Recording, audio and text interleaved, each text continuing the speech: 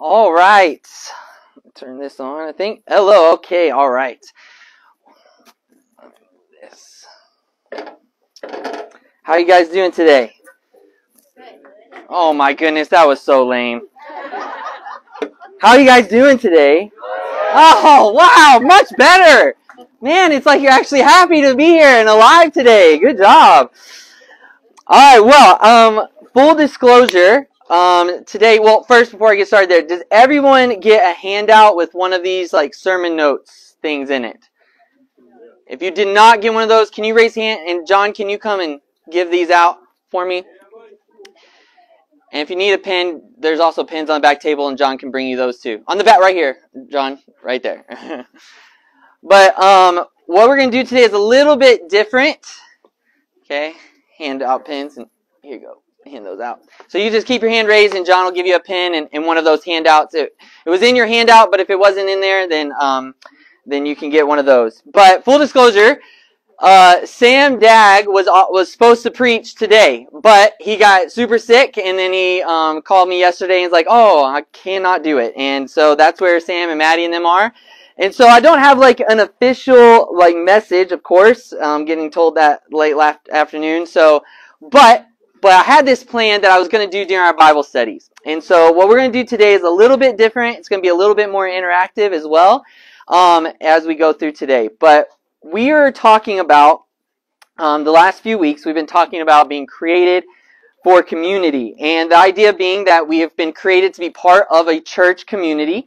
And the reason we need church, the reason we need a church family that we all need to be a part of is we need accountability in our lives. We need people that are going to push us to be loving and do good works. Hebrews chapter 10 and verse 24 and 25 even says that we're to push each other to love and to good works, that we're not to forsake the assembling of ourselves together, to always meet together as a church. So we need that accountability. We need that encouragement. In Hebrews chapter 10 verse 25 it says that you encourage each other and so much more as you see the day appearing. Then also in the New Testament, as you read through, we see all of these passages in the New Testament that talk about like the one another passages. They're passages that say love one another, care for one another, serve one another. All of those need to be fulfilled within community, need to be fulfilled within the church family. And as all those letters in the New Testament that were written specifically to churches, those are commands that are given to church families to fulfill with one another. And that's something you can't do on your own. Obviously, you can't do one anothership by yourself. If you can, there's lots of problems going on. All right. But then the final thing is to fulfill the mission of Jesus. Jesus gave us a mission to do here on this earth. And in Matthew chapter 28, verse 19 and 20, he says, "Go and make disciples of all nations, baptizing them in the name of the Father, the Son, and the Holy Ghost, teaching them to observe or to follow everything I've commanded you. And lo, I'm with you always, even to the end of the world." And so that mission of Jesus is something that we can't do alone. We have to do it together in community as a church with one another. So we need that. We've been created to be a part of a church family, and we need that in our lives.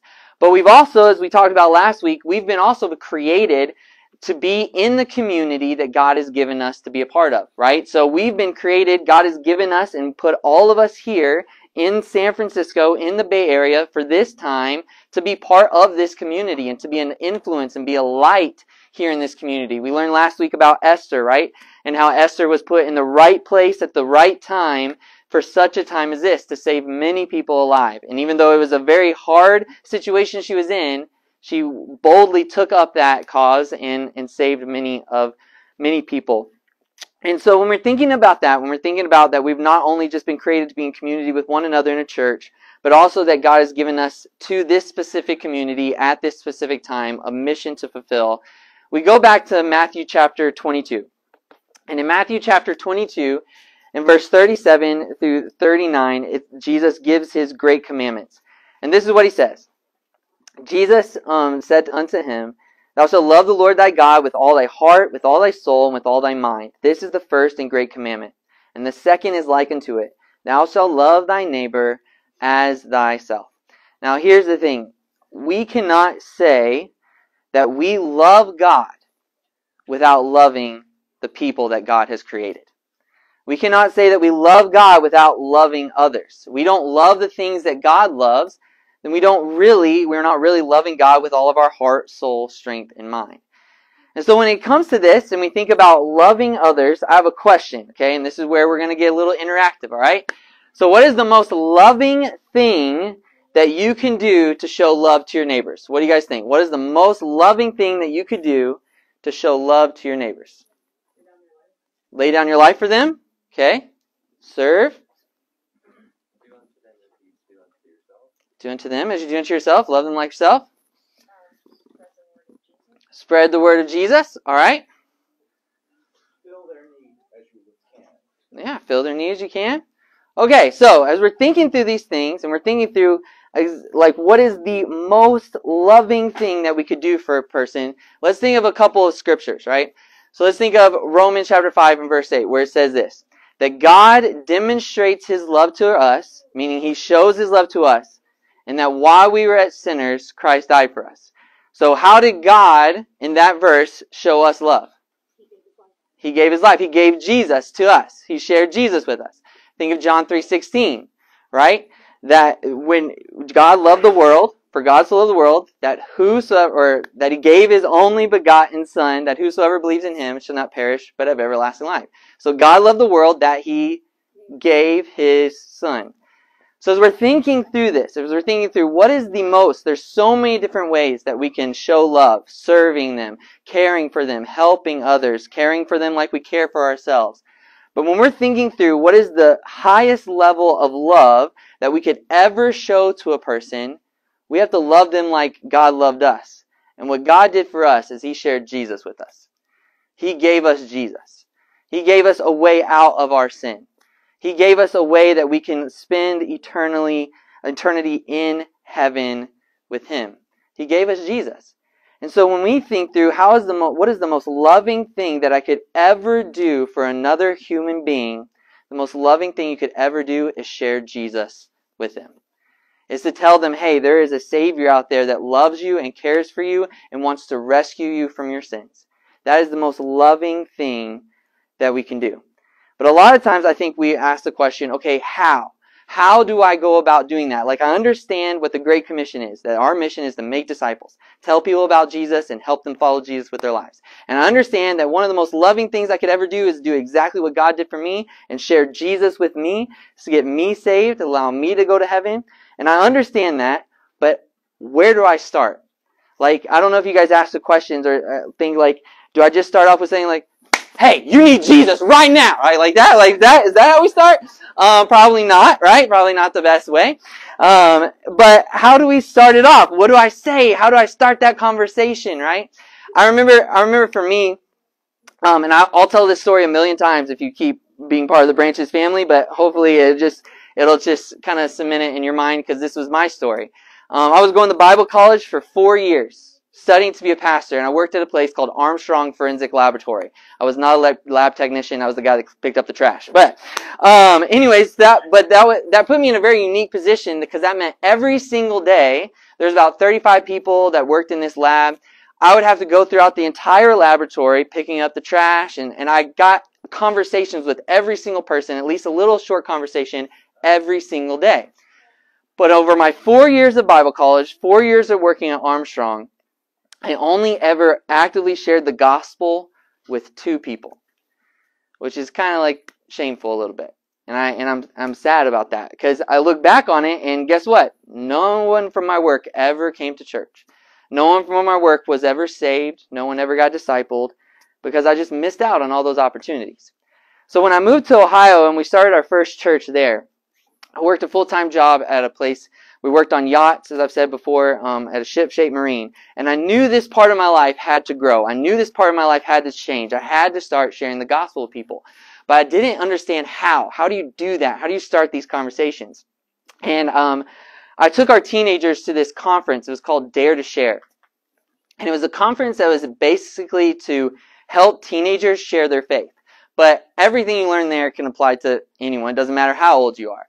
And it really taught me just gave me ideas, and it gave me that passion to actually share my faith. You go for like a day and a half to this conference. They give you all these ideas, And then literally part of the conference is you just go out into the streets or into the mall and you start putting into practice all that you've learned. And it gave me that passion. It gave me that in to understand how to share the gospel. And so as I worked at Shipshape Marine for 4 years, there's about 30 guys that worked there. I was able to share the gospel with every single one of them and enter into gospel-like conversations over and over and over and over again with all of them. And as a result, there's people that got saved at the place. There's people that came to know the Lord. You guys know Sam Dag, right? The bald guy. He's who I met. I met him at work at Shipshape Marine. And I said, hey, would you like to do a Bible study? And he's like, sure, I'll do that with you. And he got saved, and he got discipled, and he surrendered to the Lord, and he moved all the way out to San Francisco with us to start this church. And that's what happens if we take those opportunities to share Jesus with other people. So what I want to do today, again, is a little bit different, but I want to share with you 3 tips on how to share your faith. And they're very practical. They're very easy to know how to do. You're not memorizing long scripts or all these things. It's something that anyone can do from the oldest to the youngest. How to share your faith, okay? So the first one, if you have your sheet of paper there, is what I call, or is called AAA, okay? AAA. So ask, admire, and admit. A lot of times we wonder, how do I get that conversation rolling with somebody? How do I actually start the conversation? And this is a great way where you can talk to anyone, whether they're a stranger that you're sitting next to on an airplane, or whether your best friend you've known for your whole life, or just a casual acquaintance that you know. This is a method that you can use to talk to anyone at any time about the gospel of Jesus Christ. It's called ask, admire, and admit. So the first part is ask, okay? So instead of just coming out at them, right, you ask them what they believe. If you look through the Gospels and you look at Jesus' life, one thing Jesus did over and over and over and over again was ask questions. Many times Jesus' way into his spiritual teaching was actually just to ask people questions, get their responses, get them thinking. And so you ask people questions. One thing, this shows that you actually care about them. Right? You're not just going to tell them something. You're actually going to try to care about what they think. You care about who they are. So you ask them things about who they are. But as far as the entry question, this is a question that you can use as a segue into sharing the gospel. And this is the question. You can write this one down beside it. And this is a question that's a great question to ask. You say, do you have any spiritual beliefs? Do you have any spiritual beliefs? A lot of times we think that there's going to be this contention, right, if I bring up Jesus. But if you notice the conversations that you have at work or that you have with your friends or neighbors, you talk about pretty much anything under the sun, right? And this is a very easy way to ask somebody what they believe without getting contentious. It's not abrasive anyway. It's really just in heartfelt saying, hey, do you have any spiritual beliefs? And usually with that gets them thinking, and they usually end up being more honest with you, and they usually tell you exactly what they might believe, whether it's I do have or I don't have, and this is what I do believe in. So the first thing is ask them, and you can get that. You can be talking casually with them and just ask, hey, do you have any spiritual beliefs? And that's a great way to just ask that, enter into that question. I've used that question probably dozens, if not hundreds of times at this point, and I've never had anyone respond to it in any type of bad way at all. They just usually share with you, oh, well, that's a good question here. This is what I believe, right? So you ask them that question. The next step is admire. Okay, admire. What you want to do is you want to find something about them and their system of belief to admire. Okay, admire something like, again, promote them. So whether they have any system of belief, right, they actually have faith, right? Everybody on this earth has faith in something, right? Even someone that is a staunch atheist and believes there's no God, it takes a level of faith to even believe that, to believe that the world started absolutely from nothing, right? And so everyone has a level of faith, so you can admire that. But also try to find common ground with them somewhere. All right, so this might be how it works out. So say you're saying, hey, do you have any spiritual beliefs? And you say, oh, well, I'm a Buddhist, and I believe in that and believe in everything about it. And, in Buddhism, they kind of believe that everything is connected and interconnected and everything like that. And you can say, I really admire that you just believe that everything kind of goes together and is connected in that way. I believe the same thing. I believe that creation and human beings, that we're all connected in this same way to this one source, right? To God. And so you admire something about it, whether they're an atheist and they say, well, I don't believe in God, I don't believe anything. And you're like, man, I admire that faith, because that takes a lot of faith to believe that all of this just came from nothing, right? And so you find something to find common ground with them on. Again, this is you showing that you actually love them, that you're not just trying to tell them something, but that you actually care about the person you're talking to. And then finally, the last one is you admit. Okay, you admit what the truth is. You admit what the Bible teaches. You admit the gospel. You admit what you believe. And so you start to tell them, okay, well, this is what I believe, and this is what I think, and this is what the Bible teaches, and this is the gospel, the good news of Jesus. And you can do that through several ways. You can piggyback off of whatever you admired about them, right? So they have some kind of common ground, like they have a great faith in something, like, my faith is based in Jesus, and talk on from there. Or you can simply just share your testimony. And you say, what, the reason I believe what I believe is because of what God did in my life through Jesus. I was a sinner. I was lost.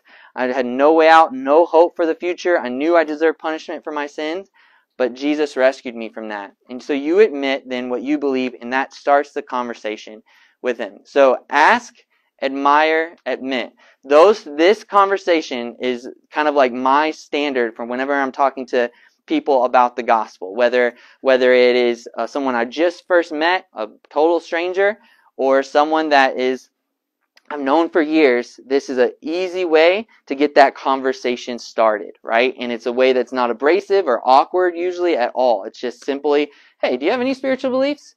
Yeah, I do, and you can start the conversation from there. Ask, admire, admit.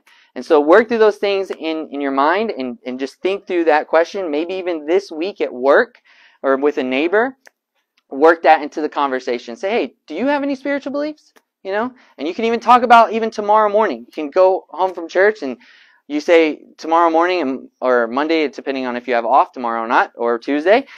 You could just say, hey, how was your weekend? Oh, my weekend went great, right? Awesome. What'd you do? This is what I did. What'd you do? Okay, I'm glad you asked, right? And I got to go to church this weekend. And hey, by the way, do you have any spiritual beliefs? It's that simple. A lot of times what we do is we freak ourselves out. And that's a trick of the enemy. To make it more crazy than it needs to be, it can just be simply having a conversation with someone. And if you keep this in mind, the AAA process, ask, admire, admit, it's a great way. So, number 2, great way to share the gospel is by the 3 circles. Now, if you were here on Easter, actually as part of my message, I did this, okay, as part of the message. The 3 circles is very simple. It's a simple way. It's an engaging way because you're using a notepad or something. You're using just these simple pictures. And it's a very simple way to explain the entirety of the gospel, basically from creation to Revelation, and just using these 3 circles. And this can even be part of your admit process. So when you admit what you believe, you say, what I believe is, actually, can I show you just real quick on a piece of paper these 3 circles? Yeah, okay. And you're able to go into it from here. So I'm going to need John to come up and help me real quick, and I'll walk you guys through this. Okay? John, hold this. Make sure you hold it in front of your face so no one can see you. All right. I'm just kidding. All right. So here's the 3 circles. All right. And you say, hey, have you ever heard of the 3 circles before? No, I haven't. Well, it's just a simple way to kind of show you what I believe. So the first circle is this. And this first circle represents our world. It's an oval. He said it's an oval. Our world is broken, right? And this is the best way, and this kind of going off of the script a little bit, but this is the best way to start a conversation with someone because you're starting on common ground. Everyone in this world understands that this world is not perfect. You'll never talk to someone and be like, do you think the world is absolutely perfect? Yes, everything is absolutely perfect. No one ever thinks that. So you're actually starting from a place where everyone is in agreement of, and you're actually also starting from a place of need. Here's the thing. Jesus does not matter unless there's a need to fulfill, right, for people. It's like, why should I even care about Jesus? Well, it's because we're all sinners, right? And that's where you're starting off. You're using the word brokenness, which people understand. So you're saying the world is broken. All you got to do is turn on the news, right? Think about even how you can work that in just modern times right now into all the horrific things that happened with the shooting in Texas even this last week, right? You say, look at that and just how broken our world is. Or you can just see everything. The fact that we went through a pandemic and people died from that, and there's diseases and there's trouble and there's all these kind of things. The world is broken, and people will always agree, yes, the world is broken. Then from there you say, though, but here's the thing. God did not create the world to be in that brokenness. We got to think of what God's original perfect design was this, and this is the second circle. Second circle represents God's perfect design.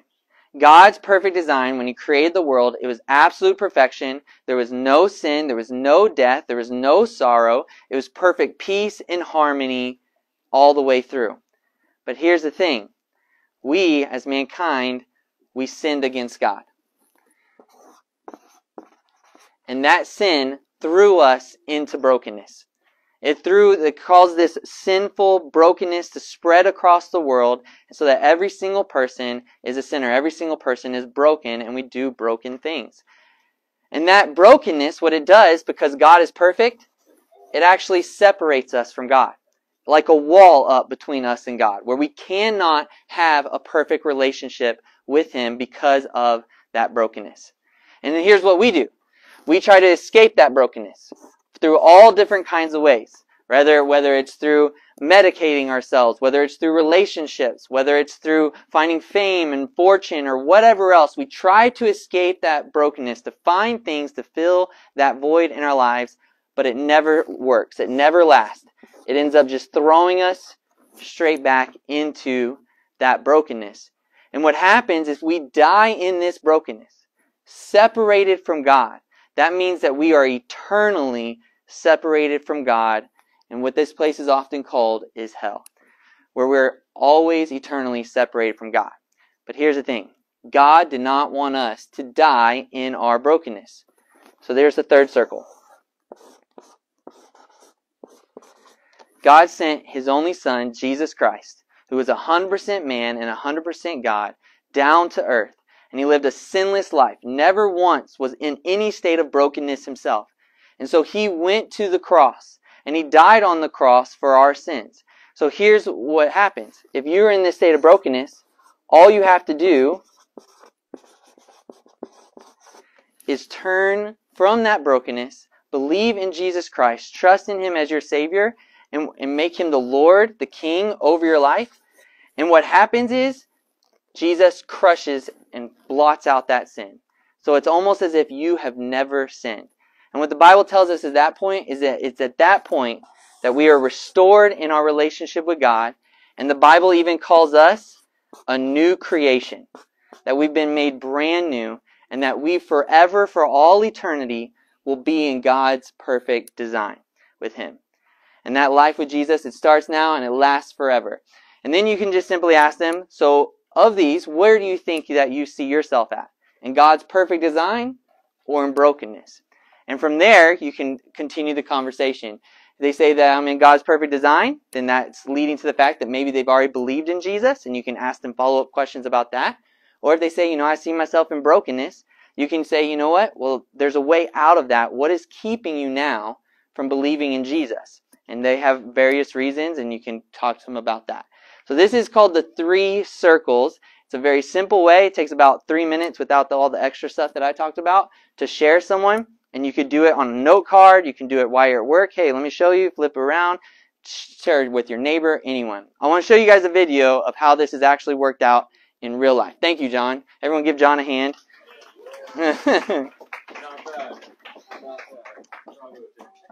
All right, so here's a video of how this works out in real life. Has anyone traded the 3 circles before? Have you done 3 circles before? The 3 circles. No. So this is the first circle. So this represents the world is broken. All of us live in a broken world. You only have to tune on the news and see Suffering, war, sickness. rape, disease, it's everywhere, right? But you know, God didn't actually create the world to be like this, full of brokenness. That here's the second circle. This circle represents God's perfect design. God's perfect design was a world without brokenness, a world full of love. Full of joy and peace and unity. But what we did was we sinned. Sin could be anything from lying to murder. It's like over lying or like hard lying. And what sin did, it separated us from God's perfect design and threw us into brokenness. And so people try all kinds of different things to get out of brokenness. You might try drugs, alcohol. Or maybe taking a career or money. Smoking, even bullying other people at school. Or sleeping around, suicide, exactly, a good example. But it doesn't actually fix the problem of brokenness. It's like a bungee cord. We just get snapped straight back into brokenness. And ultimately, if people die in that state of brokenness and separate from God, that means that that's eternal separation from God. Do you know what this place is often called? Yes. What God did was He didn't want to leave us in that place. God loved us so much that He sent His son Jesus to die on the cross. Jesus was God, so He had no sin, and when He died and rose again, He actually took on all of our sins and cancelled it, like He crushed it. He said if we would turn away from our sin and believe in Jesus and make Jesus The Lord of our life, we become Restored restored back into God's original design. And you become a new creation, a new person in Christ. and will restore us back into a relationship with Him. So there's only two kinds of people in this world: people that are in brokenness or God's perfect design. Where would you see yourself? Probably right there too.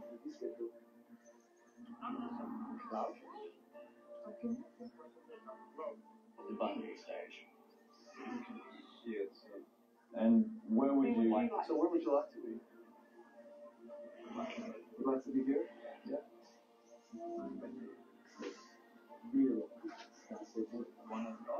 So here. So is there anything that's stopping you? From turning and believing in Jesus? And allow Him to be Lord and King of your life. Stopping you? Probably not. 3 weeks ago. Nothing's stopping you. You know the awesome news about Jesus? He is the only way out.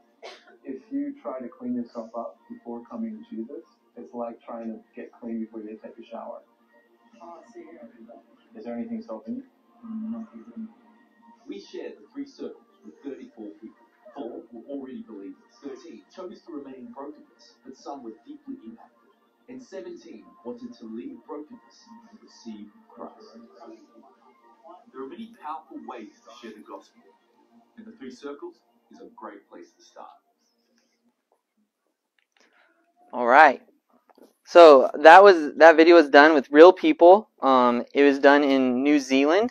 If you know anything about New Zealand actually, their main religion of New Zealand is no religion. They have like one of the highest population of atheists for any country in the world. And so a lot of those people, that was just a simple way to share the gospel with them. And several of them came to know the Lord.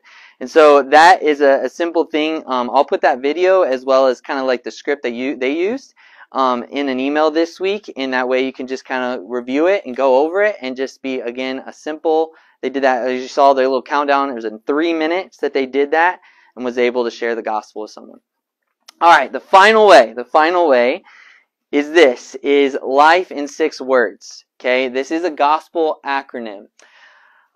This was developed by that conference I told you that I went to, Dare to Share. They developed this, and they developed these 6 words, this gospel acronym. It's an easy way, again, to kind of have it in your mind how to share the gospel. On the back of your page, there's actually a list of those phrases. And so, here's what's really cool, though, before we get into that.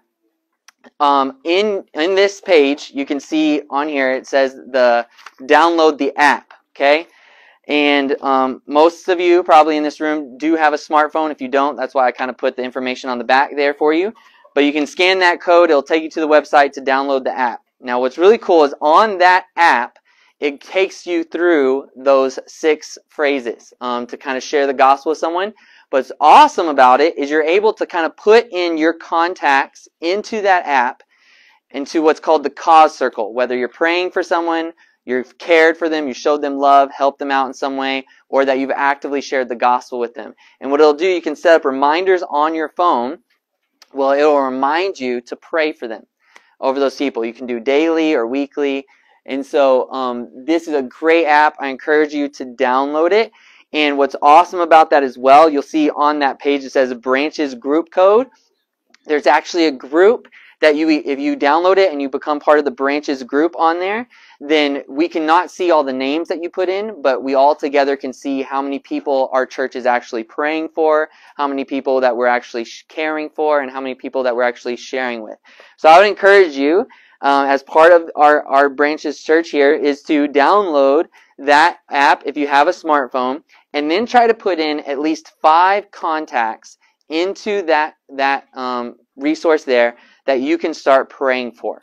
And you can even have an option when you put it in, you click a button that says pray for, care for, or share. And that kind of shows you the stage that you're in with that person, whether you've just started praying for them, or you actually started caring for them, you've served them in some way, or where you've shared the gospel with them. And I encourage you to put in 5 people at least. And if there's 20 of us, at least, there's more than that in this room, that download this app and put 5 people in, then that's 100 people that our church is actively praying for together and actively trying to reach. And you're welcome to put more than that, but I would suggest at least putting 5.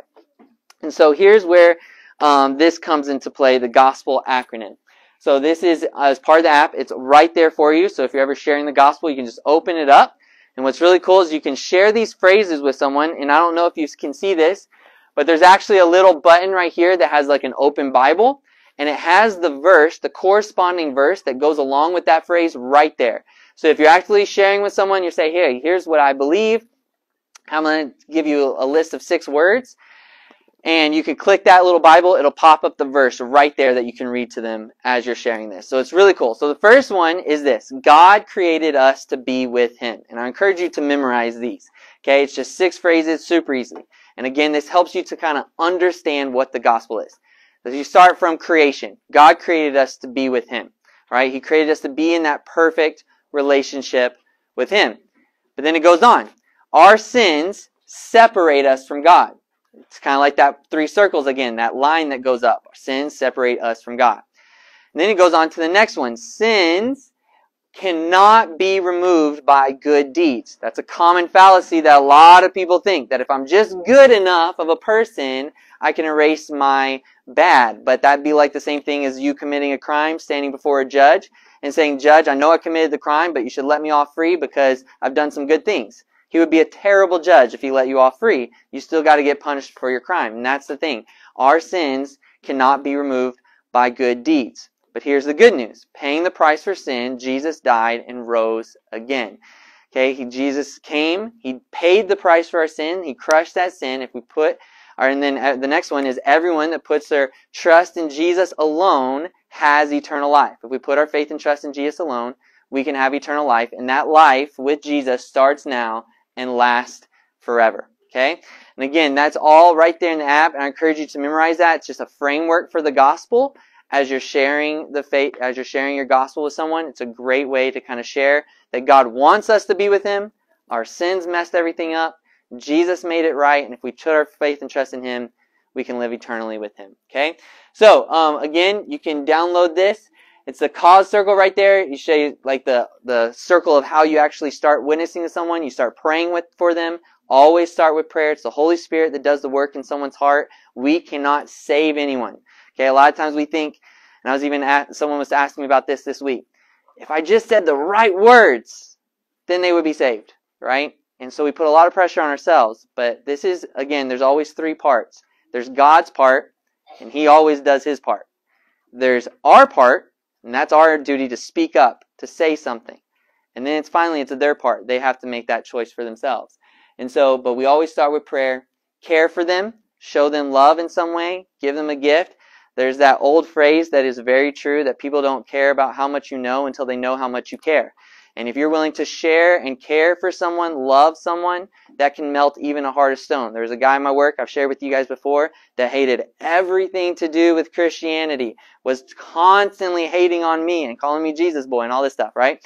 But I just kept loving him, and I kept serving him, and kept just being a friend to him, and it really just melted his heart. By the end of the time at ShipShape, he even said, you almost convinced me to be a Christian, right? And he went from someone that hated everything about it, and he saw how real it was. And that's just through serving him and loving him. Serving and loving people kind of melts their hearts. It gives you more opportunity to share the gospel with them. So you can go on there, you can click on that cause circle, there's a little addition button. It allows you to add people. Like I said, add at least 5 people if you can. And then you can join a group. On the little ellipsis at the top, you can click. It says groups. Go on there. You can put in that group code, which is also on your paper, and it'll pop up the branches group, and you can be a part of that group, and we can start praying for all of these people together and see how we're doing as a church in this. So that is 3 simple reasons. And just remember this. At some point in time, someone shared the gospel with you. Whether it was a family member, a friend, a coworker, a neighbor, somehow you came to know the Lord. If you haven't come to know Christ yet, and I urge you to talk to me afterwards, I can show you from the Bible how you can know for sure that you are saved and that you're going to heaven. But if you do know Christ, somewhere at some point someone shared with you. And this all comes back to God. God's love propelled him to share Jesus with us. For God so loved the world that he gave his only begotten Son, that whosoever believes in him should not perish but have everlasting life. He gave Jesus so that we can be saved. And if we are to love God with our whole heart, soul, strength, and mind, then we need to love others enough to share the truth of the gospel with them as well. All right? I hope this was a blessing to you guys. I hope this was an encouragement. And I hope that this week that you're able to even maybe start this gospel conversation with someone, or at least get a prayer list together where you're able to start praying for your neighbors and coworkers and friends and asking the Lord to open up doors of opportunity to share the gospel with. And if you pray that prayer, if you pray, God, open a door for me to share the gospel with someone, God will answer that prayer. So it's one of the scariest prayers to ask, but He will answer that. And He'll allow you to have opportunities to share the gospel. So let's go ahead and pray. And as we pray, just start thinking through these people. Allow God to bring these names and faces into your heart so that we can share the gospel with them. Lord God, I thank you for this wonderful, awesome, and magnificent day. And I thank you, Lord, for your love for us and your kindness and your grace. God, without you, we would be lost. Without you, we would have no hope for the future. We would have no hope in heaven. But you loved us so much that you shared Jesus with us so that we could know you. And not only that, Lord, but you sent someone at some point to share the gospel with us. And just as that person openly shared the truth of who you are with us, I pray, God, that we can be have that same boldness, that same passion, and that same love for the people that you've put in our lives. That we might share the truth of who you are with them so that they can know who you are, so that they can be rescued from their sins, that they can have a confidence that they have a home in heaven in peace and love for all eternity. God, give us boldness, give us strength, help us to pray actively this week, and as a church, help us to fulfill your mission that you left us together. I pray these things in your Son's amazing name. Amen. Let's go ahead and stand and sing together and just be praying over these people.